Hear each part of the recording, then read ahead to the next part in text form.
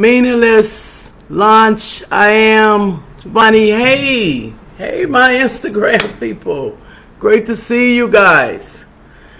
Wasn't on yesterday, but I have to put a period at the end of this teaching. Blessing, yeah. I have to put a period at the end of this teaching concerning the feet. So I chose to come on today. Got very tired, so I had to pull myself away. But while we wait for the rest of the people to come on, hey son, this should be a great song to end our weekend. Good morning, Meaningless. All right, this is an oldie but goodie by Walter Hawkins. Let's just be thankful. I just want you to worship with me before we end this week. All right. And it's crazy, when this song was written, you would believe it's written for today. Listen to the words.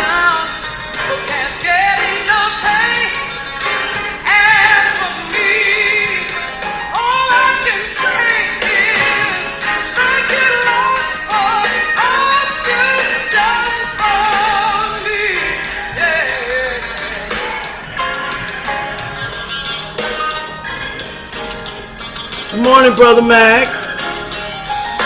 Folks without homes in the streets. Yeah. And the drug habits, some say they just can't be. Muggers and robbers, no place seems to be safe. But if you've been my protection every step of the way, I want to say thank you, Lord, for all you've done for me. Yeah. Hey.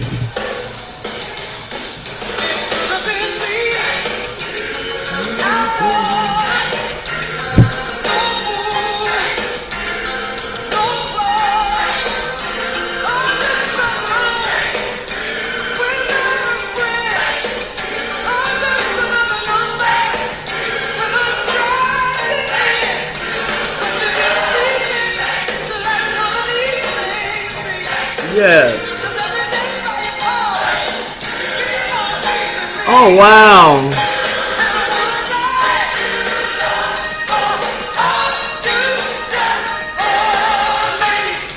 Like I was in your energy, Meaningless.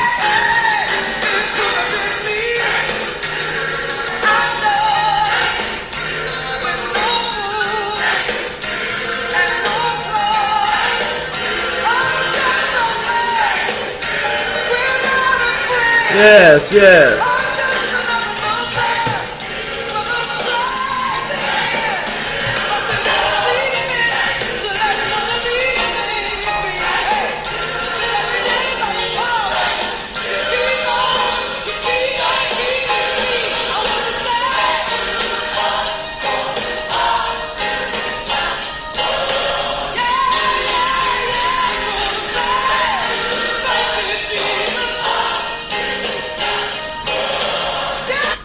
All right, okay.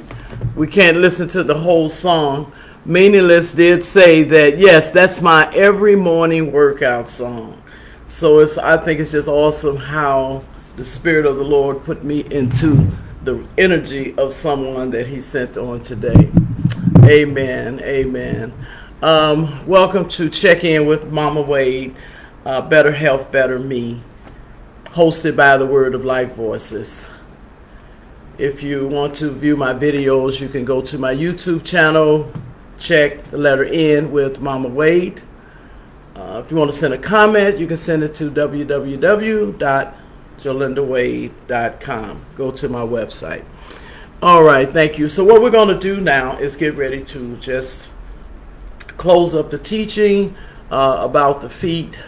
Doing a lot of studying, plus the other things that I'm doing. So Pastor Wade got so tired. Hey, Brenda, great to see you this morning. But I just could not leave the series like that. I had to bring a period to it. So today what we're going to discuss then is foot care.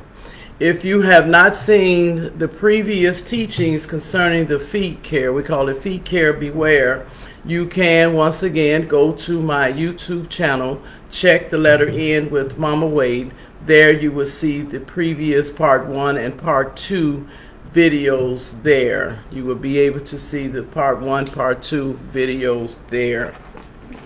Okay, so we talked about the feet and how the feet is so connected with the body. Actually, our body organs are within the feet. That go to show you how our system is so united, because we serve a united God. Everything goes together. For instance, if you're having some type of pain in your feet, or something is going on with one of your foot, then believe me, there is something going on with inside of your system. One of your organs is possibly giving you a warning, giving you a sign, speaking to you, telling you that there's something going on. So it's very important to pay attention to the feet. I'm not going to be able to review everything. Once again, you can be able to go to my YouTube channel, check the letter N with Mama Wade, and there you will be able to get the rest of the information. Now I want to talk about a subject that is not talked about a lot. I don't know if anyone on my page or in my community have experienced it, but it's called reflexology. Reflexology is associated with the feet. I want to read what this particular book that I have is saying about it, if that's okay with you. They said reflexology is a gentle art, a fascinating science, and an extremely effective form of therapeutic foot massage. Oh, Pastor, I get my feet massaged. It's not the same. Just stay with me. That has carved an impressive niche in the field of alternative medicine. So it's in the field of alternative medicine. A lot of us, when we go to our podiatrist or we go to other ones that take care of they possibly can get our foot care from, then we're dealing with the modern medicine. But this is alternative medicine. Alternative means something other than. It is a science because it is based on physiological and neurological study. It is an art because much depends on how skillfully the practitioner applies his or her knowledge and the dynamics that occur between the practitioner and the recipient. So when you go to a reflexologist to have them to do your feet massage, they know every reflex point that's in your feet. You remember the paper that I showed you with all of the parts, letting you know I'm trying to raise my feet up. Y'all, pray for me. You know, your big, I told you your feet, both your feet represent the stomach. I told you that the right foot represents, so they're able to go and touch them points and we'll be able to see if there is something going on within your body. But stay with me. Reflexology is a holistic healing technique. The term holistic is derived from the Greek word holos, which means whole. Hallelujah. And as such aims to treat the individual as an entity incorporating the body, the mind, and the spirit. That's better health, better me. The body, the mind, and the spirit. It's all in the feet. Come on, stay with me. Reflexologists do not isolate a disease and treat it systematically or a problem, organ, or system, but on the whole person with the object of inducing a state of balance and harmony, okay? The art of reflex foot massage must not be confused with basic foot massage in general.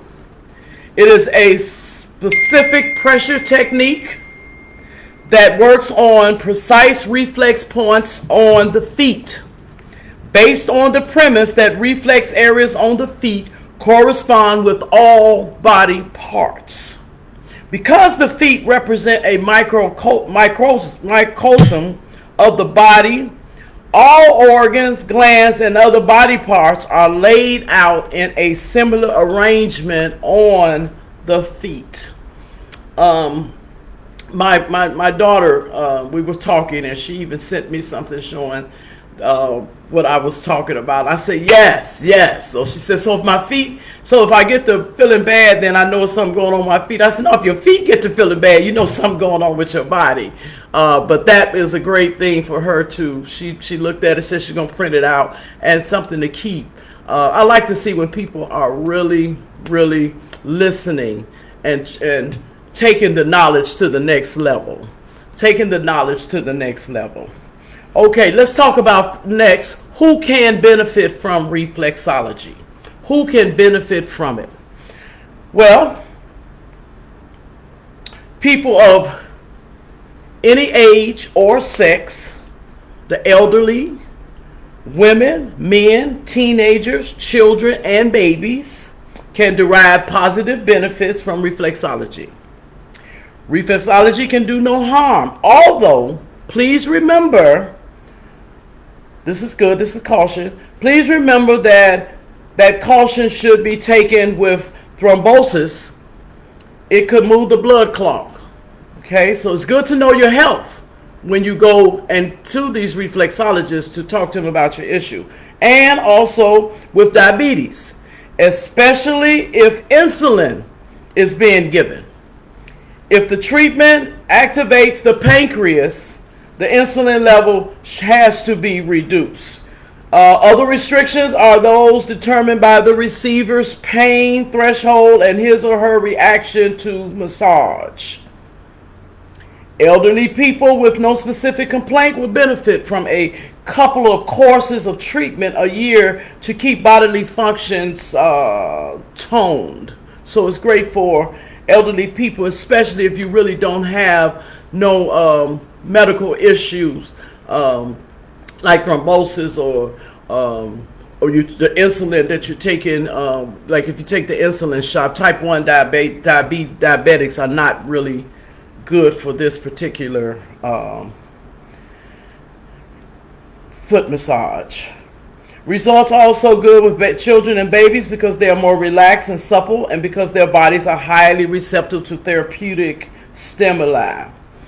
Reflexology has proved itself to be effective, but because no two people are the same, that's good to know, what may be a great benefit for one person may not have the same results for another. Remember that. Two twins are actually different. Two twins are actually different. So remember, what works for that person might not work for you. I know a person would tell you, hey, girl, listen, you need to go and do this. I got this and this what happened. Well, you might go and do it and you see, I don't have this, I'm not getting the same effect that you got. Well, come on, listen. We're not made the same. We're not in the same structure. We have bodies. Our system will run differently. It might come through a genetic line. Your genetic line might be different from my genetic line. What works for you might not work for me. You have to understand that. So be careful trying any and everything that your spouse or your homegirl or your homeboy or your BFF or whoever, be careful trying everything that you will see on social media because a person said that happened for them. Be careful because it really might bring you to a more dangerous place in your health than to take you to a healing place. So be very, very careful of what you might kick off by doing what somebody else do. Always refer to your primary doctor and let them know if you're planning on changing anything concerning your health walk, because they are the primary, meaning they're the head of the team, and they got all the others that's attached to the team to send you to. So it's great to let them know, ask them their advice, tell them, I researched this and I found out, so what do you think? Especially if you're on medication. You can even ask them, will reflexology work well with me? Okay. All right. So now we talk about who can benefit from it. So we know as a person, as people, it's time that we start taking responsibility for our own well-being. Okay. I don't have much time. I just got up, and it's 10:12. I got up to 10:30. So I want to give you some foot care advice. I want to give you some foot care advice and some techniques to work with. Okay, now we're going to deal with, and once again, I want to read this here before I go there. I want to get this point out.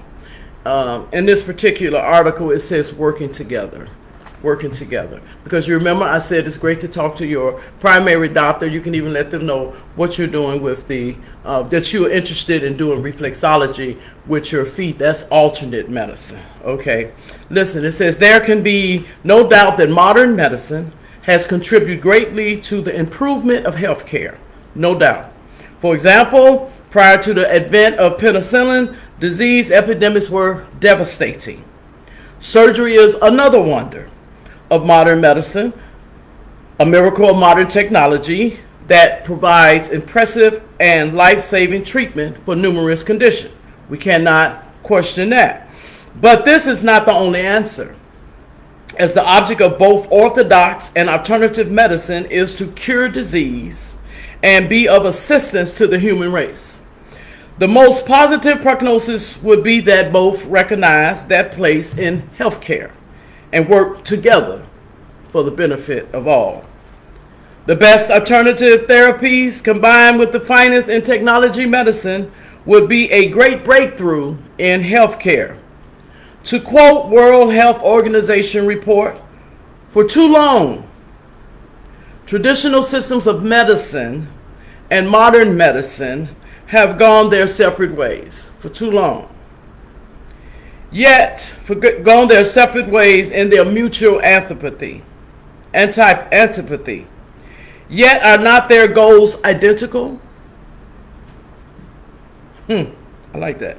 To improve the health of mankind and thereby the quality of life. Same goal. Alternative medicine to improve the health of mankind, the quality of life. Modern medicine to do the same thing. They have the same goal. Only the blinkered mind would assume that each has nothing to do with the other. Reflexology has a major part to play in this wider vision of healthcare. So your physician should not, because you know the times have changed, so they should not object to it. They might, you know, say that I don't know. I would love for them to be honest and say, well, you know, I don't know that much about it. And you can say, well, I did my research and this is what I found. We can educate them as well as they can educate us, okay? But then it goes about, all right, how do I find a good reflexologist? Most of the time, I don't know for a fact whether our Medicare or whatever insurance program you're on pays for this here, pay for that. But I do know that the cost of it is about the same as if you would go and have a body massage. The costs are different. It's also if you're going and you're checking a reflexologist out, if you don't know one personally or don't know no one that knows one, then you always read the reviews before you go stepping in somebody's establishment and giving them your money and might not be where you need to be at. Same thing when you're getting a doctor. You study. You go and you check out the reviews and you find out before you get caught up with some of the doctors and some of the places that we go. I usually go word of mouth if I'm, you know, with somebody. Like in my case here, I'm with around my son and their people, and basically they get very good doctors. I have good insurance, so and even if it's outside of the insurance, then I ask questions before I go, because if you Google it, my God, all these people to come up, and I mean too much to me to just get caught up with just anybody. You know, it's too many quacks. It's too many people that have these licenses that have expired. I do my reading. I do my research, and so it's very careful. It's very important where you take your feet nowadays, okay? All right, so here goes some basic foot care hints. Number 1, wash your feet carefully and dry thoroughly, especially between the toes. A lot of us get out and we just, dry our feet off. We don't dry between the toes. It's very important to dry in between your toes, especially if you are a diabetic, but it's very important that you do this. Allow your feet to air out. Don't keep them locked up in your shoes all the time. The reason they say it's dry thoroughly between the toes is to reduce the risk of athlete's foot. And that's very important, because one thing about a diabetic, you must be extra cautious that you don't get a blister or don't get anything, pulse or anything concerning your feet. So dry in between your toes very well. We're becoming more aware now of how important it is for us to take care of our feet. If we wasn't doing it before, we're doing it now, right? Right. All right, number 3, trim your toenails straight across. Now, that's only for giving you instructions on how you should do it. That's only for certain people. As a diabetic, be careful about even trying to trim your toenails. It's best, I'm going to say this here, I can't tell you what to do, but it's best to go and let your podiatrist trim your toenails. It's best to go and let a podiatrist work with your feet, because if you nick it any type of way, we as diabetics do not have the same healing power as someone else who got their feet nicked, and any type of infection or anything can get in there. So go to a podiatrist. Get you a podiatrist on your team. Next, use creams to keep the skin supple and powders on your feet to absorb extra moisture and prevent infection and odor. But do not put the cream between your toes. You don't want it to cause sweating of any kind. Do not put it between your toes. Remember, your toes should remain dry. Right. And don't keep shoes on all the time. But stay with me, because I still got some more information that a friend of mine sent me that I want to share as well. I'm reading this from one of my reflexology books. This is where I'm getting my information from right now, by N.G. Dugans. So this is some good stuff. All right. Regular pedicures are beneficial. Regular pedicures are beneficial. Once again, diabetics, go and allow the podiatrist to cut your nails, to get rid of whatever needs to be gotten rid of around it. Okay.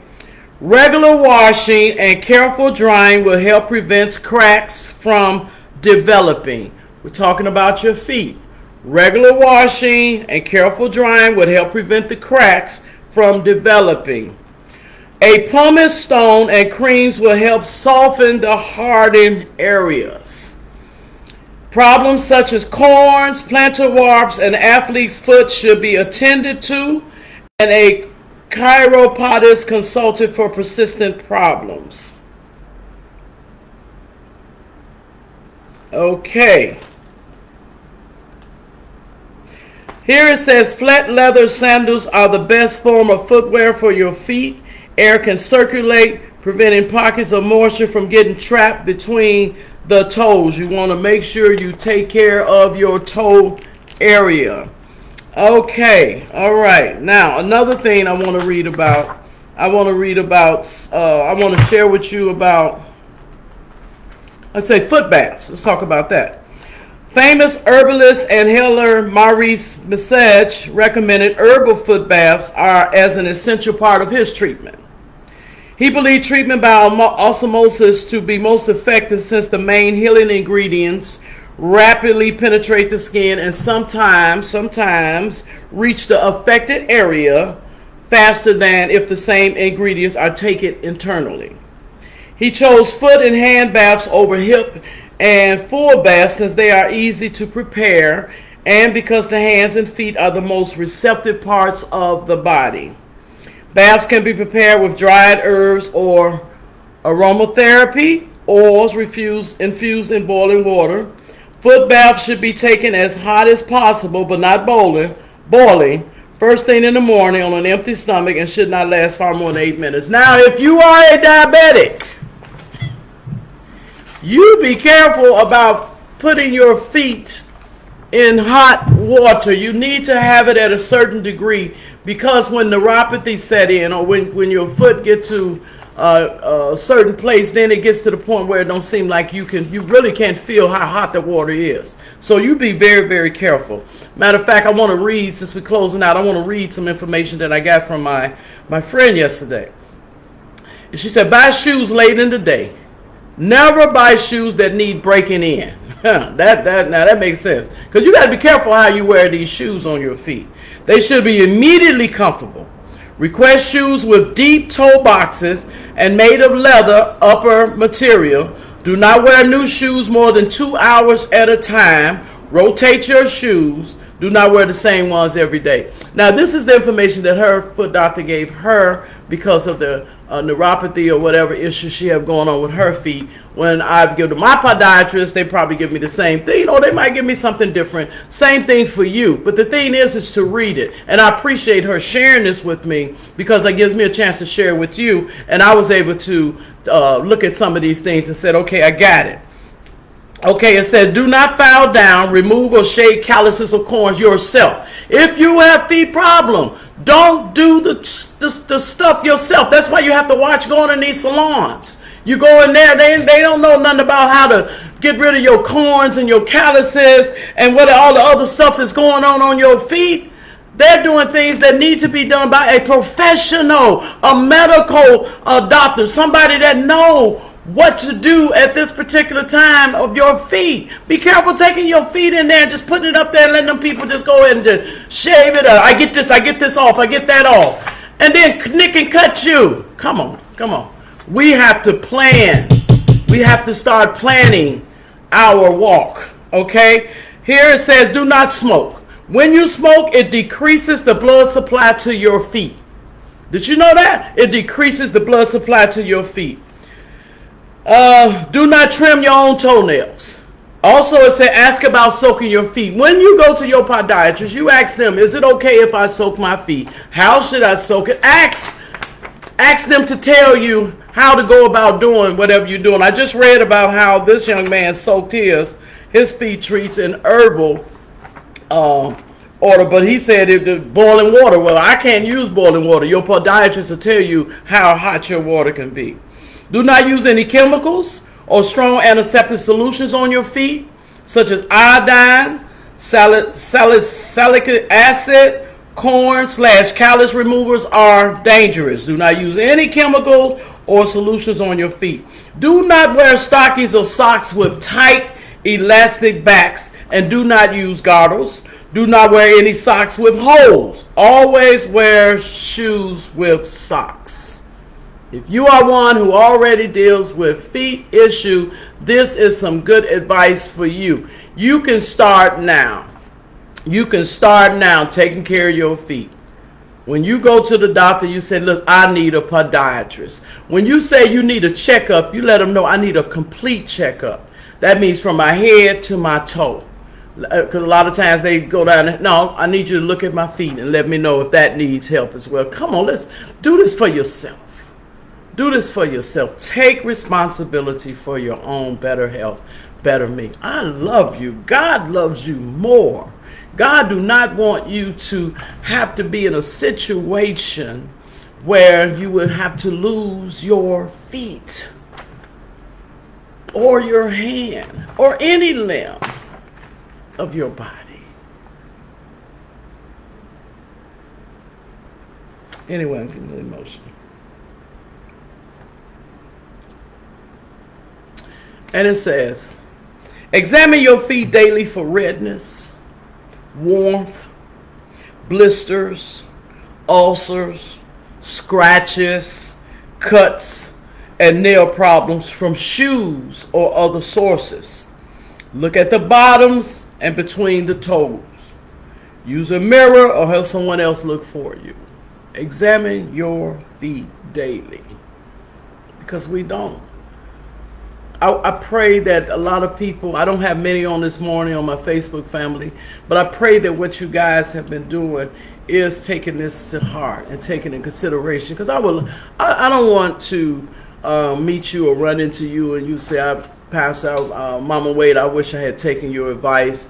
I'm having problems with my feet that I could have stopped, or Pastor Wade, I wish I had took your advice.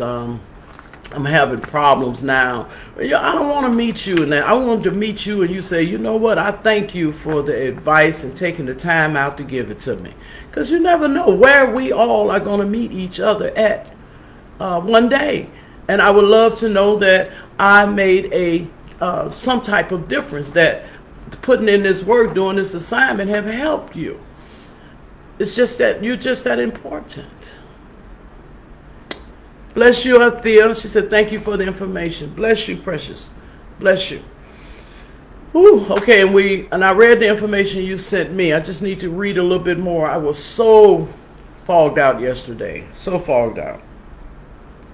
Okay, here goes something too. It says, in the winter, wear warm socks and protective footwear. Avoid getting your feet wet in the snow and the rain, and avoid letting your toes get cold. Avoid it. Be very, very careful. Oh, this is good. Examine your shoes for foreign objects. You know, sometimes we just put our shoes on without examining them or shaking them down and make sure ain't nothing on there. So examine your shoes for foreign objects, protruding nails, and rough spots inside before putting them on. So examine your shoes. Check your shoes out before you go putting your feet up in it, because it's so much.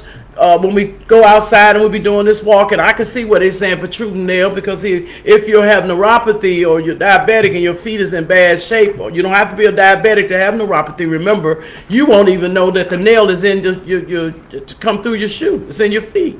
And then they do warn you, be careful walking around barefooted. As a matter of fact, they said never walk barefoot, neither indoors or out. Why? Because your feet are already in a state. They're very sensitive. You would not even know that you have stepped on a glass. You would not know that you have stepped on nails. You would not know that you have stepped on whatever that's out, whatever object that's out there. And it might be something in your home, because a lot of time when you come in with your shoes, if you don't take it off at the door, then whatever up under your shoes or whatever person got up under their shoes usually will come off on your floor. You just never know, right? So what you want to do is you want to never walk barefoot, and neither indoors or outdoors. And here they're telling her never wear sandals or thongs. It's a specific type you have to wear. My friend actually showed me these socks that you can get if you're going to wear them. Wear the socks, these particular specific socks with these with the glove, the shoes. Okay, so